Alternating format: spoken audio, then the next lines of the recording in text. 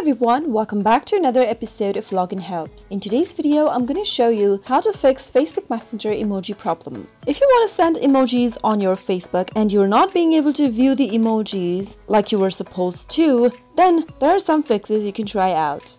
It could be that you are using an old software program without access to modern emoji symbols or an obsolete device or browser for the keyboard while messaging. So make sure that your Facebook Messenger application is up to date. Go to your Google Play Store or your App Store and search for Messenger, and once you find Messenger, make sure you update your app. If your app is not up to date, then you'll be able to see an update button right where the open button is displayed right now. Once you tap on update, you'll be able to install the latest version of Facebook Messenger, and now you can go back to Facebook Messenger and see if your emojis are updated as well. If you're still not being able to fix that, then the next thing you can do is download a new application which is known as Gboard and search. The Gboard application has the Google keyboard, which is faster and reliable and which consists of all the emojis that you'd like to use for your Facebook Messenger or any other apps. Tap on install button to download the keyboard and simply tap it open after it is downloaded.